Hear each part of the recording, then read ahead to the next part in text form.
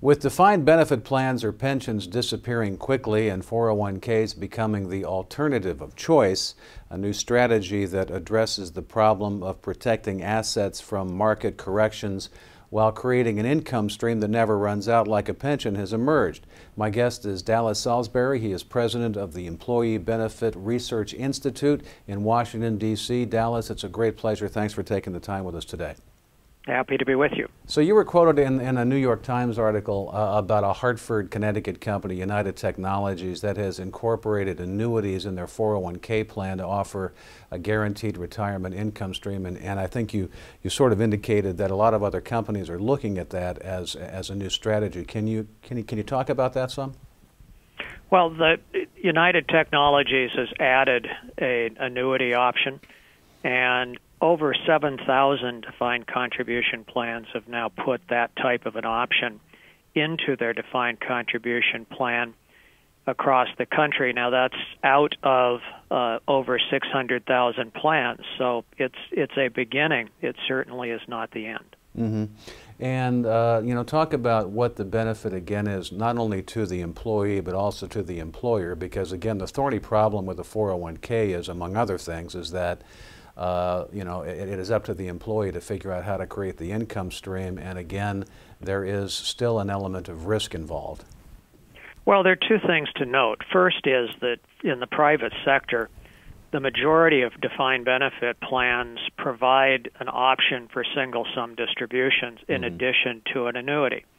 And that from multi-year data that we've looked at, the annuity take-up rate is roughly 1/3 of those given the choice in those defined benefit plans as well as in defined contribution plans. So what this new option basically does is it provides a cost-effective way for that roughly 1/3 of participants who, given an open choice, would prefer a life income stream to get that life income stream directly out of the defined contribution plan at a much lower cost than if they were having to go buy it in the individual market.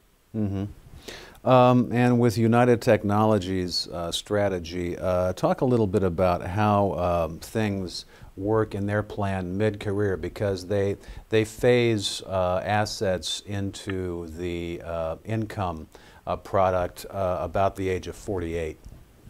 Well, what they're really looking at is one of the principal challenges in any of these programs, which is what individuals' job tenure is and age.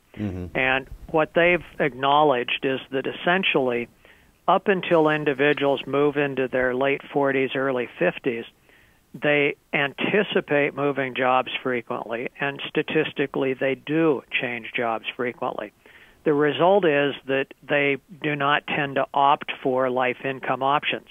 So what United Technology has done is they've essentially matched the design to data that's available on job tenure and data that's available on individual choice to match up all of those preferences. And right now we're in a low interest rate environment, and variable annuities haven't been doing as well as they have done in the past. So how is that addressed? I think that is something that will adjust over time, because essentially the annuity pricing will change as interest rates change. And that's true in any aspect of annuity provision. Okay, and one of the things about annuities in general that they've been criticized is that sometimes they're somewhat complex, and people have a hard enough time trying to figure out what fees they're paying in their 401k. Do you see that these products becoming a little bit more transparent? Well, I think that the fee issue on annuities is somewhat of a misnomer. Is the bottom line is one principally needs to pay attention to the security and ratings of the entity that, or the insurer, whomever, that is standing behind the annuity. That's the most important thing. Can you depend on them being there?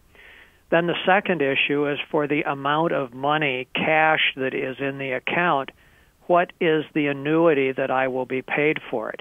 And in essence, because of the complexities of annuity pricing, as you point out, is is it's not really as much as what fee as I'm paying as if I can get 3 different possible annuities, which one gives me the best deal in the benefit paid.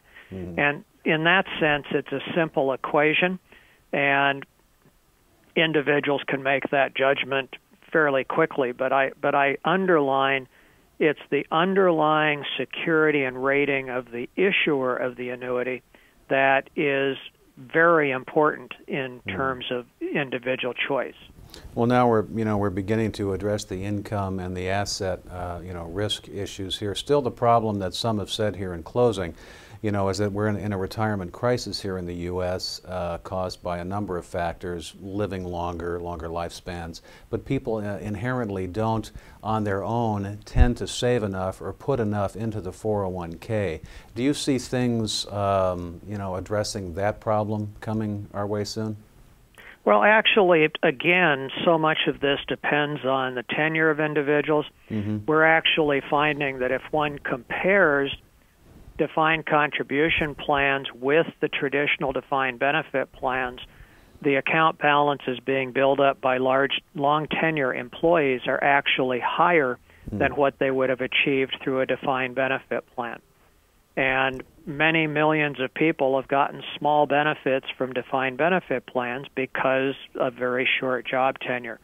So the individual averages that people cite, that 50% of those with a 401k plan have less than $10,000, well, 50% of those with a defined benefit had about the same amount of money. Right. And in the other hand, if you say, well, the average account balance in a K plan is $80,000, well, that adds together all those people with 1 year of tenure who have next to no money with the long tenure. The more meaningful reference point is if you look at these participants who have 30 or more years of tenure and who are over age 60, those account balances on average are closer now to $300,000.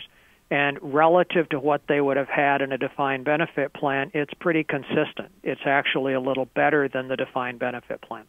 My guest has been Dallas Salisbury. He is president of the Employee Benefit Research Institute in Washington, D.C. Again, Dallas, thanks for sharing your time with us today. Wonderful to be with you. And you're watching Annuity News Now.